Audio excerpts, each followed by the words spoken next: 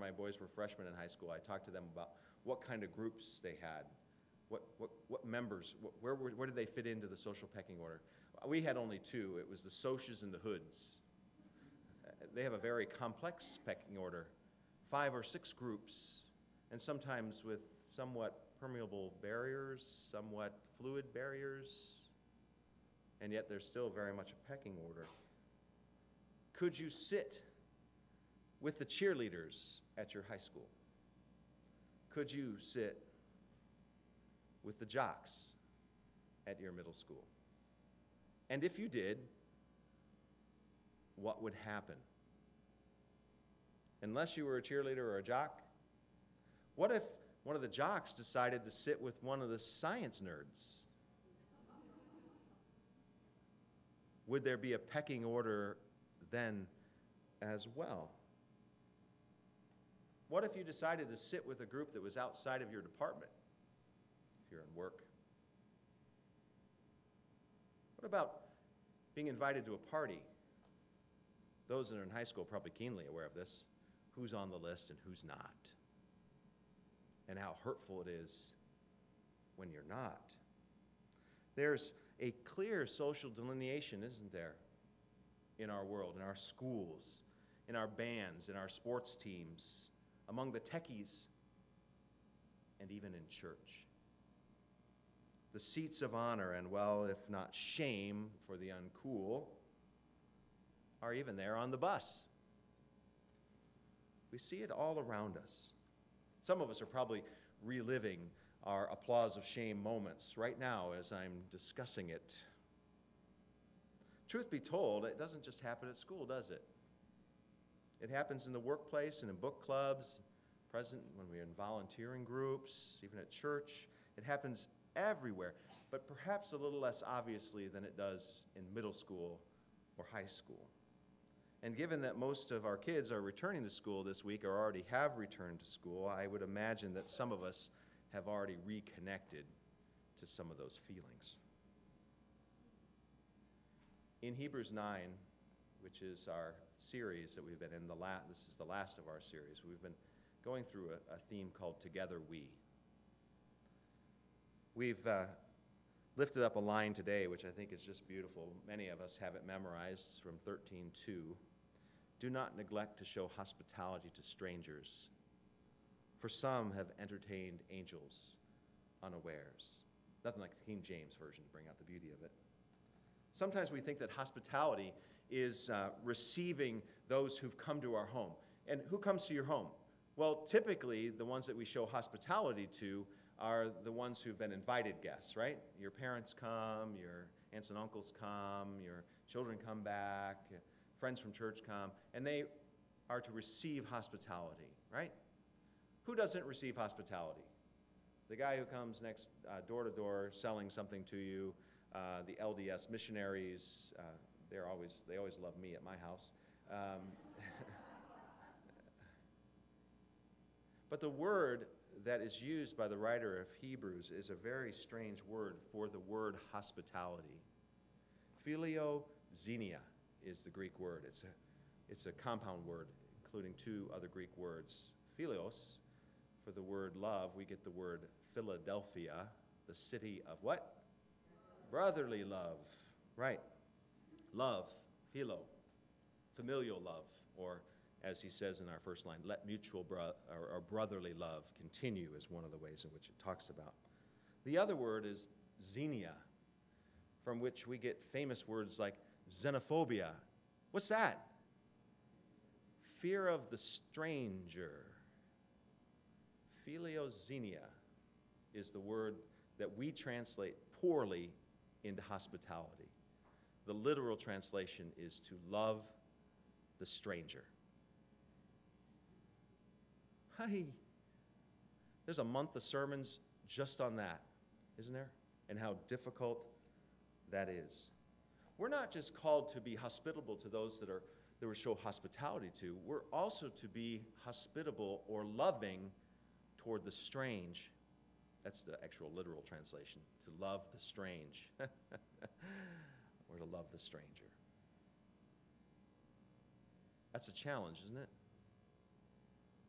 That's a challenge for those of you that actually go into lunchrooms and cafeterias or band rooms or locker rooms on Tuesday morning or Tuesday afternoon. That's a challenge for those of us to go to department meetings or to lunchrooms and cafeterias or water holes in the workplaces in which we work. It's a challenge for all of us, isn't it? Who hear the doorbell ring and we think, oh, good Lord, who could that be? Instead of seeing it as opportunity for, ooh, a little philoxenia. A little love of the unexpected and strange. You see, folks, we are to be an alternative community. I know, and you know what I'm glad about the way the church is turning in our culture, meaning being offset from the power base of it, where culture and church and empire are sort of separating now, and the church is sort of on the outs of culture. I think it's great. You know why? Because we can see the difference. Because the church of the last era shared way too many cultural values, and the cultural values of our culture began to inform the church as to who we were. And so we began to teach things with no teeth in them, like be nice. Probably an era ago, you would have heard this lesson about entertaining angels unaware with the advice to say, well, just be nice. That has no teeth in it, and it has no good news in it. The good news is this: we're called to be an alternative to the society around you. The church is an alternative to your culture at school. Your church is an alternative to your culture at work. Your church is an alternative to your homeowners association gatherings. And it's been a long time since we've looked the same as them, at least I hope. We are together to love one another. In this last week of our challenge from Hebrews, we hear some interesting bullet point shots about what we're to be. Lots of interesting things. Let mutual love continue. We're supposed to be doing that, of course. That's the bottom line. We're supposed to love the stranger. We're supposed to protect marriage. We're supposed to watch out for sexual immorality, that we're supposed to be different than our culture. You know that stuff that you hear on TV and see on TV? You know, Victoria's non-big secret. And I'm not picking on Victoria's Secret, that's fine. But it's the culture of we see with the eye and not with the conscience. We're to be different. We're to be unusual. What if, as I said to the little kids today, what if you invited a kid who always seemed to sit alone to your table at lunch? What if you made pains to invite them into your group? What would it be like to reach out to someone who was very, very different than you? What would it be like to give up your seat on the bus who someone came in late and there was none left and they had to do the stand of shame? What would it be like to stop someone from bullying someone else in your workplace or in your school? What would it be like to post on Facebook something kind, period. Something kind about someone who rarely gets noticed. In fact, I invite you to commit to only making positive comments on your Facebook page. That would set you apart in and of itself. What would it be like to invite someone that doesn't get invited to the party to your party? What would it be like to tweet a quotation, maybe even from chapter 13 of Hebrews today, so that others might see it? What would it be like in the applause of shame, and instead of standing to applaud, that you knelt and provided assistance to the one who now is standing with horror in their hearts about everyone applauding them and their clumsiness? And what would it be like if someone asked you, why are you doing that? And you would say, because I think it's what God wants me to do.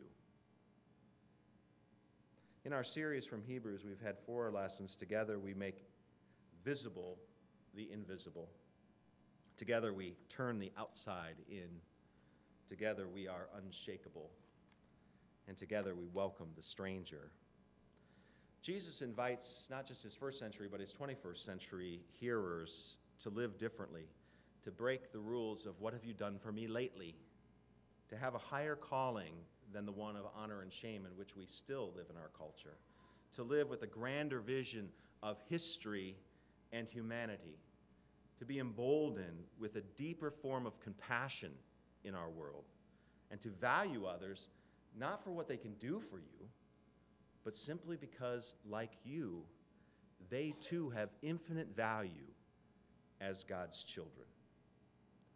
So let's remember Jesus' invitation to the party to be humble, but also when we're on the inviting end, to be mindful of how much God has given you, how richly and abundantly God has blessed you, so that we might live differently as children of the light in the world in which we find ourselves today, of our homes, of our churches, worlds of fashion, worlds of our schools, founded not upon status, but founded upon a much wider base, that of grace and the mercy that flows to us as God's children.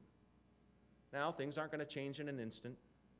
As soon as you begin to act some of these values out, you're going to be questioned about why you're doing it. In fact, you might even find yourself on the outside for your philoxenia. You'll be in some pretty good company then. With St. Paul and all those to whom the book of Hebrews was written. In fact, the saints and martyrs throughout the era. In fact, Jesus himself. We are called to be what the first century church was called was the people of the way. It meant a particular way of life, the way in which Jesus lived. Living into God's grace, embracing and living God's kingdom life right now. And it takes time. It's not going to be answered tomorrow, and if you invite that kid to lunch on Tuesday, it's not going to transform your culture of your school in a moment, but it might transform that life. And quality and quantitative change begins with one. And that's how society changes. If you watched again the 50th anniversary of the I Have a Dream speech, you can recognize the truth in that. Martin Luther King was a big believer in changing the soul of the one can quantitatively and qualitatively change the souls of all. So I encourage you folks to take up the mantle and the challenge of our faith and to put this stuff into practice. Mercy, loving kindness, compassion, a higher vision for how things can be lived and where God is leading history, and our calling to be his compassionate children, children of God, children of light, children of grace. Amen.